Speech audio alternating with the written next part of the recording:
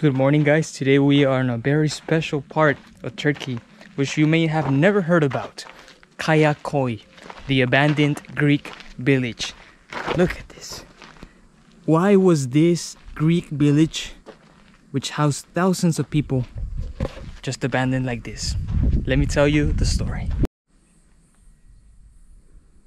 It all started back in the 15th century when the Ottoman Empire rose to power and conquered most of the Mediterranean area, and that included Greece. So the Greek people were under the rulership of the Ottomans for several centuries.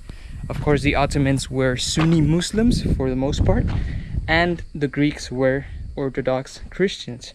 So there was always this kind of tension between them. Even though the Ottoman Empire did grant them a lot of rights, they were put as second-class citizens, along with the other Christian groups like the Armenians and the Assyrians. Later in the 19th century, in 1821, the Greeks would launch a revolution against the Ottoman Empire. And 8 years later, they won. They won their independence. And in 1829, this is how we got the modern state of Greece that we know today. Of course, as you can imagine, the Ottoman Empire was not happy about this. They lost one of the most precious territories in Greece, and this would only mark the beginning of their decline in the 19th century. The Ottoman Empire would later be called the sick man of Europe because they started losing territories like crazy. They lost Greece, they lost the Balkans, they lost territories in Africa, and then they would later lose their territories in Syria and the Levant. The Ottoman Empire was in a mess. It was a complete disaster. So of course, the tensions between the Turks and the Greeks would just escalate from there. The last straw for the Ottomans would come in the 20th century when they lost again a lot of territory to the Russian Empire. And then they wanted someone to blame, basically. So they were like, all right, well, who are we gonna blame here? Let's do blame on the Christian population. So this included the Armenians, the Assyrians, and the Greeks. And they would start a campaign of deporting all these Christian populations down east to the Syrian desert. So a huge population of Greeks living in this area of West Turkey would abandon their villages by force and move to the east. Today the area of Turkey is overwhelmingly Muslim. However, we have to remember that back in history, it used to be mostly Christians because Christianity came here pretty early on, and there were huge Christian communities in the west of Turkey. In Cappadocia, you can still see all those cave churches that were abandoned. Here, this village was also abandoned, and in the east, there's a lot of Armenian churches that were abandoned by the populations that used to live there. But the 1915 genocide just changed completely the demographics of Anatolia, and they became a Sunni Muslim majority. During World War I, the Ottoman Empire had sided with Germany in the conflict, but you know that Germany lost, so the Ottoman Empire just collapsed. It was dissolved, and the Turkish people were given just a small piece of land in central Turkey, and they had surrounding neighbors that were hostile towards them. But afterwards came Mustafa Kemal Atatürk, and he would fight against the Armenians, the Greeks, the French, and the English, and he would reconquer a lot of territory. He basically created the Republic of Turkey we have today in 1923, and without him, maybe this nation would not even exist anymore. It's quite a climb. Let's sit down for a bit.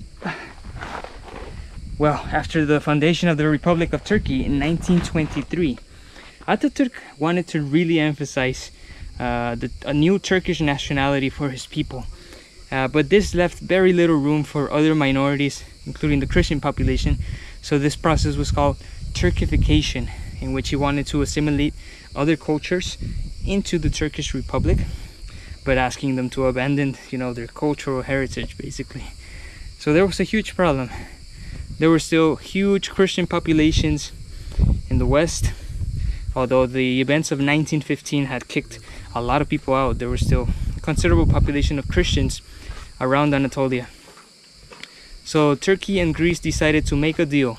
They agreed to trade populations. So the Turks still living in Greece would come home to Turkey, and the Greeks living in Turkey would go to Greece. Of course, the common people had no say on the matter. Most people didn't want to leave their homes. They had been here for centuries, really, and they had to abandon everything just to go back to their country of origin.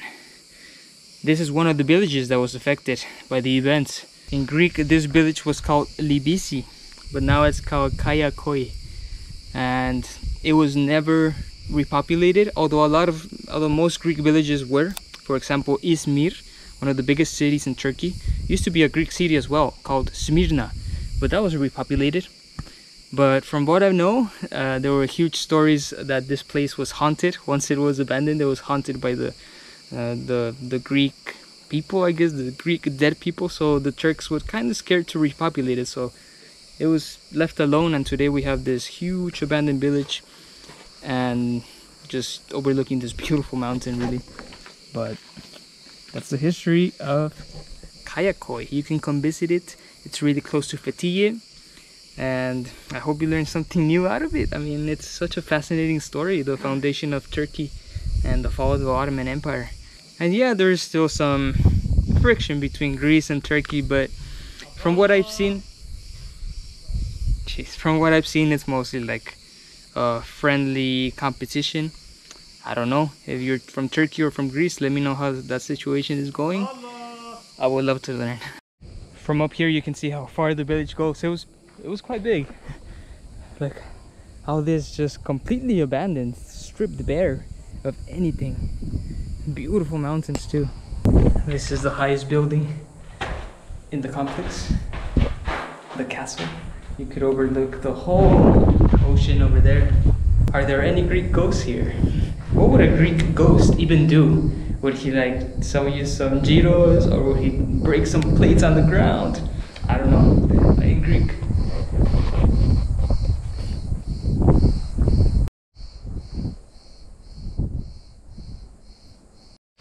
This was the village, but don't.